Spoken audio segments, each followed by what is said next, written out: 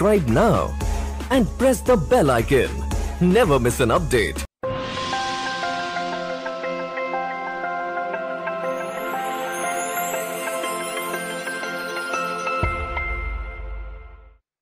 Jesus the PRO father Augustine Pamplany CST POCയിൽ നടന്ന സന്യാസ സഭകളിലെ PROമാരുടെയും media കൗൺസിലർമാരുടെയും ഡയറക്ടർമാരുടെയും യോഗത്തിൽ സഭാ പ്രതിസന്ധികളും പ്രതികരണങ്ങളും എന്ന വിഷയത്തിൽ നടത്തിയ പ്രഭാഷണത്തിന്റെ സംക്ഷിപ്തം. PRO എന്നാൽ പബ്ലിക് റിലേഷൻ ഓഫീസർ. ഇതിനെ ജനസമ്പർക്ക കാര്യസ്ഥന്മാർ എന്ന് മലയാള വിവർത്തനം നടത്താം. ജനവുമായിട്ട് സമ്പർക്കമുണ്ടായിരിക്കുക, പൊതുജന ബാന്ധവം എന്നും വിളിക്കാം. PROമാർ എന്നാൽ പൊതുജനങ്ങളുമായി സംവദിക്കുക എന്നതാണെങ്കിൽ വെറും പ്രസ് റിലീസ് കൊണ്ടോ പത്രസമ്മേളനം വിളിച്ചു കൂട്ടുന്നത് കൊണ്ടോ അവരുടെ ഉത്തരവാദിത്വം അവസാനിക്കുന്നില്ല. സുവിശേഷങ്ങൾ പരിശോധിച്ചാൽ അവിടെ ഒരു ജനസമ്പർക്ക കാര്യസ്ഥനെ കാണാൻ കഴിയും. ഈശോ, പിതാവിന്റെ PRO ആണ് ഈശോ. ഈശോയുടെ മാതൃകയെ അപഗ്രഥിച്ചുകൊണ്ട് PROമാരുടെ 3 മാനങ്ങൾ ശ്രദ്ധയിൽപ്പെടുത്താൻ ആഗ്രഹിക്കുന്നു. PROയുടെ സ്വത്വം, ഐഡന്റിറ്റി. PROയുടെ ദൗത്യം, പ്രതിസന്ധി ഘട്ടങ്ങളിലെ PRO. 1. PROയുടെ സ്വത്വം, ഐഡന്റിറ്റി. പിതാവിൽ നിന്നും ശ്രവിച്ചതല്ലാതെ സ്വന്തമായി തനിക്കൊന്നും പറയാനാവില്ല എന്നാണ് ഈശോ പറഞ്ഞിരിക്കുന്നത്. PRO എന്ന നിലയിൽ ഒരുവന് സ്വന്തം സ്വത്വം ഉണ്ടാകാൻ പാടില്ല. സ്വത്വം ഇല്ലാത്തവനാണ് യഥാർത്ഥത്തിൽ PRO. സ്നാപയോഹന്നാൻ ഒരു നല്ല PRO ആണ്. മരുഭൂമിയിൽ വിളിച്ചു പറയുന്നവന്റെ ശബ്ദമാണ് അവൻ. പറയുന്നത് ആരെന്നറിയില്ല, ശബ്ദത്തെ മാത്രമേ അറിയൂ. ഇത് ഒരു നല്ല സന്ദേശമാണ്. സ്വന്തം ആശയങ്ങൾ പറയുന്നതിന് വേണ്ടിയല്ല ആരും വക്താക്കളായി നിലകൊള്ളുന്നത്. ഒരു പ്രസ്ഥാനത്തിന്റെ തിരുസഭയുടെ വക്താക്കൾക്ക് ആത്യന്തികമായി ഒരേ ശബ്ദമേ ഉണ്ടാകാൻ പാടുള്ളൂ. കാരണം നമ്മൾ എല്ലാം തിരുസഭയുടെ വക്താക്കളായി നിലകൊള്ളേണ്ടവരാണ്. ശക്തമായ പൊതുവികാരത്തിന് അനുകൂലമായ തീരുമാനങ്ങൾ സഭാ നേതൃത്വത്തിൽ ഉണ്ടാകാതിരിക്കുകയും പ്രതികൂല തീരുമാനങ്ങൾ ഉണ്ടാകുകയും ചെയ്യുമ്പോൾ ആ തീരുമാനം സത്യാധിഷ്ഠിതമെങ്കിൽ അതിന്റെ സാങ്കത്യം പൊതുജനങ്ങളെ പറഞ്ഞു പഠിപ്പിക്കുവാൻ PROമാർക്ക് സാധിക്കണം. സന്ദേഹങ്ങൾക്കിടയിലും സഭയുടെ പക്ഷത്ത് തന്നെ ഉറച്ചു നിൽക്കുന്ന സംഘർഷം ഇല്ലാത്ത വ്യക്തിത്വമാണ് PROമാർക്ക് ഏറ്റവും ചേർന്നത്. വക്താവും വാക്കും തമ്മിൽ സ്വത്വ സംഘർഷം ഉണ്ടാകുകയാണെങ്കിൽ ആരാണ് ജയിക്കേണ്ടത്? PROമാർ എന്ന് പറയുന്നത് വചനം തന്നെയാണ്. ആ വാക്ക് അവസാനിക്കപ്പെടാൻ പാടില്ല, അല്ലെങ്കിൽ ആ വാക്ക് നിശബ്ദമാകാൻ പാടില്ല. PROമാർ മൗനികളായിട്ട് പോകുന്നതാണ് തിരുസഭയിൽ അടുത്ത കാലത്ത് നമ്മൾ കണ്ട ഏറ്റവും വലിയ പ്രതിസന്ധി. PROമാരുടെ മൗനം ഭീമമായ അപകടമാണ്. ഇവർ തിരുസഭയ്ക്ക് വലിയ ദ്രോഹം ചെയ്യും. വൈദികരിൽ ചിലർ പൊതുവായി സംസാരിക്കുന്നത് ഞാൻ ശ്രദ്ധിച്ചിട്ടുണ്ട്. സഭയുടെ വക്താവായിട്ടല്ല ഞാൻ സംസാരിക്കുന്നത് എന്ന് അവർ പറയാറുണ്ട്. എന്നാൽ ഇട്ടിരിക്കുന്ന അച്ഛൻ കുപ്പായത്തിൽ നിന്ന് ഇറക്കി വെക്കാനാകാത്ത വലിയൊരു സ്വത്വമുണ്ട്. ഒന്നുകിൽ സഭയുടെ ശക്തമായ ശബ്ദമാകും, അല്ലെങ്കിൽ സഭയിലെ അന്തഛിദ്രങ്ങളുടെ ശബ്ദമാകും. കേരളത്തിലെ 4 കോടി ജനങ്ങളുടെ മുമ്പിൽ നമ്മുടെ ഈ കുപ്പായങ്ങൾ വലിയൊരു പ്രഘോഷണം നടത്തുന്നുണ്ട്. 2. PROയുടെ ദൗത്യം. ക്രിസ്തു പിതാവിന്റെ സത്യത്തെ ജനങ്ങൾക്ക് നൽകിയതുപോലെ ജനത്തിന്റെ ആകുലതകളെ പിതാവിന് കൈമാറുകയും ചെയ്യുകയായിരുന്നല്ലോ. മുകളിൽ നിന്ന് താഴോട്ട്, ടോപ്പ് ഡൗൺ എന്ന സമീപനവും താഴെ നിന്ന് മുകളിലോട്ട്, ബോട്ടം അപ്പ് എന്ന സമീപനവും സമന്വയിക്കേണ്ട ബിന്ദു PROയാണ്. പൊതുജനങ്ങളുമായി സംവദിച്ചുകൊണ്ടാണ് ഉത്തമമായ ദൈവശാസ്ത്രവും നീതിശാസ്ത്രവും ഒക്കെ രൂപപ്പെടേണ്ടത്. ഈ കാലഘട്ടം ശ്രവണത്തിന്റെ കാലഘട്ടമാണ്. തിരുസഭയിലും ഈ മാറ്റം പ്രകടമാണ്. ഇതുവരെ സഭയുടെ ഊന്നൽ പ്രബോധനത്തിലായിരുന്നു. എന്നാൽ കഴിഞ്ഞ യുവജന സിനഡിന്റെ സുപ്രധാനമായ ഒരു ഊന്നൽ ശ്രവണം എന്നതായിരുന്നു. ഈ യൂത്ത് സിനഡിൽ 30 അൽമായ യുവതി യുവാക്കളുണ്ടായിരുന്നു. കർദിനാൾമാരോടും പിതാക്കന്മാരോടും അഭിപ്രായം പറയുന്നതിലും നല്ല ആശയങ്ങൾക്ക് കൈയടിക്കാനും തുറന്നു സംവദിക്കാനും അവർക്ക് അവസരങ്ങൾ ഉണ്ടായി. ഇതുപോലെ തുറവിയുള്ള ചർച്ചകൾ സഭയ്ക്ക് ആവശ്യമാണ്. ജനസമ്പർക്കം നടത്തുന്നവർക്ക് ഉത്തരവാദിത്വം ഏറെയുണ്ട്. സഭയുടെ സത്യം പഠിപ്പിക്കുന്നതിനോടൊപ്പം സഭയുടെ നിലപാടുകൾ ആവിഷ്കരിക്കുന്നതിനുള്ള ശ്രവണം നടത്താനുള്ള ഉത്തരവാദിത്വം PROമാർക്കുണ്ട്.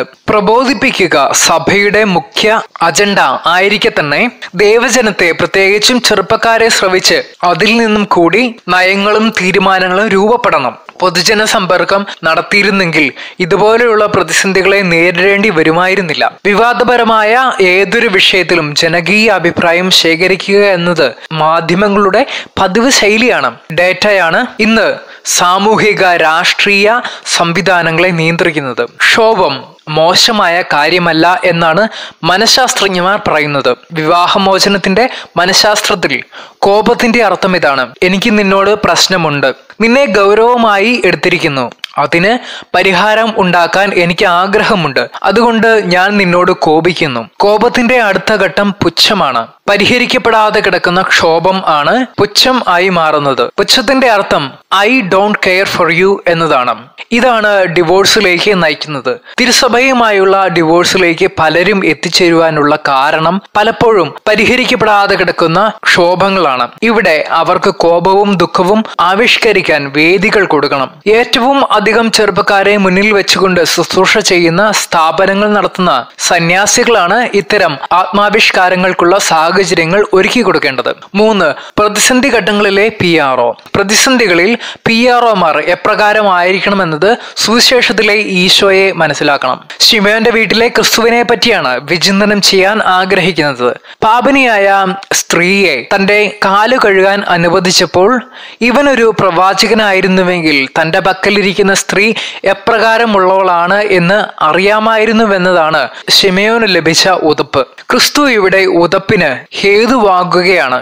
ശിമയോന്റെ വിശുദ്ധി ദർശനത്തിൽ പാപിനിക്ക് സ്ഥാനമില്ല. യഥാർത്ഥ വിശുദ്ധിയിൽ എന്നതിൽ നിന്നും എത്രയോ അകലെയാണ് ശിമയോൻ എന്ന് പറയുന്ന അല്പജ്ഞാനി. എല്ലാ ഉതപ്പിനും പിന്നിൽ വികലമായ ഒരു വിശുദ്ധ ദർശനമുണ്ട്. ക്രിസ്തു ആരാണെന്ന് ശിമയോൻ ഇനിയും മനസ്സിലാക്കാനിരിക്കുന്നതേയുള്ളൂ. ശിമയോനെ തിരുത്താൻ അവനോട് ഈശോ കഥ പറയുകയാണ്. ഈശോയുടെ കഥയിലുണ്ട് ഉതപ്പിന്റെ അർത്ഥം: അധികം സ്നേഹിക്കുക. ഇതുപോലെ സഭയുടെ ഇടർച്ചകളിലെല്ലാം വികലമായ ഒരു മനുഷ്യ ദർശനമുണ്ട്. നമ്മുടെ ഉതപ്പുകളിലെല്ലാം അപക്വമായ ഒരു വിശുദ്ധ ദർശനം ഉണ്ട്.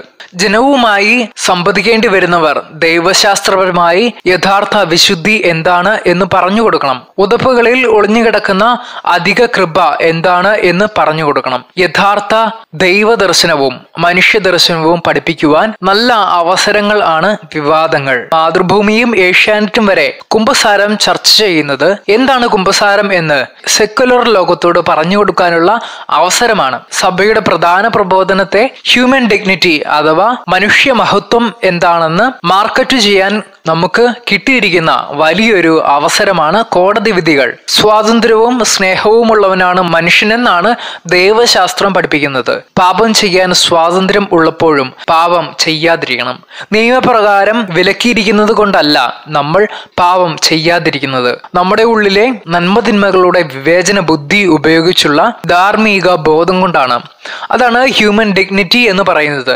ഇവിടെയാണ് കത്തോലിക്ക സഭയുടെ ദർശനത്തിന് പ്രസക്തി വരുന്നത്. കോടതി വിധികൾ തിരുസഭയുടെ പ്രബോധനത്തിനുള്ള വെല്ലുവിളികൾ എന്നതിനുപരി അവസരങ്ങളാണ്. ചരിത്രം പരിശോധിച്ചാൽ സന്യാസ സഭകൾ ഉണ്ടായത് തന്നെ തിരുസഭയിൽ ഓരോ പ്രതിസന്ധികൾ ഉണ്ടാകുന്ന സമയത്തായിരുന്നു എന്ന് കാണാം. തിരുസഭയിൽ ആശയപരവും സാമൂഹികവും ദൈവശാസ്ത്രപരവുമായ പാഷണ്ഡതകളും പ്രതിസന്ധികളും ഉണ്ടായപ്പോൾ രക്ഷകരായിട്ടാണ് സന്യാസികൾ കടന്നു വരുന്നത്. സഭയിലെ ധാർമ്മികവും ആത്മീകവുമായ അധപതനങ്ങളുടെ കാലഘട്ടത്തിൽ പ്രതിസന്ധിയിൽ നിന്നും സഭയെ കൈപിടിച്ചു നടത്തിയ Francis Assisi, Ignatius Loyola, ആവിലായിലെ Teresa, John of the cross എന്നിവർ സഭയ്ക്ക് വേണ്ടി ശക്തമായി നിലനിന്നത് നമുക്കറിയാം. പ്രതിസന്ധിയുടെ കാലഘട്ടത്തിൽ സഭയെ രക്ഷിക്കുന്ന ഉത്തരവാദിത്തം ഏറ്റെടുത്തിരുന്നത് സഭയിലെ സന്യാസ പ്രസ്ഥാനങ്ങളായിരുന്നു എന്ന കാര്യം ചിന്തനീയമാണ്. ഇത്തവണയും സന്യാസികൾ രംഗത്തുണ്ടായിരുന്നു. അവർ പക്ഷേ പരിഹാരത്തിന്റെ അല്ല, പ്രശ്നത്തിന്റെ ഭാഗമായിരുന്നു. വെല്ലുവിളികളെ അവസരങ്ങളാക്കുവാൻ സഭയുടെ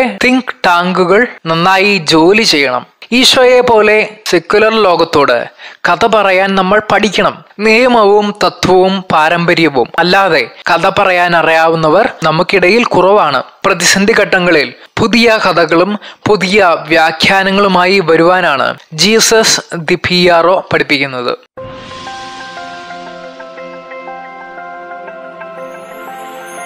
Subscribe now and press the bell icon. Never miss an update.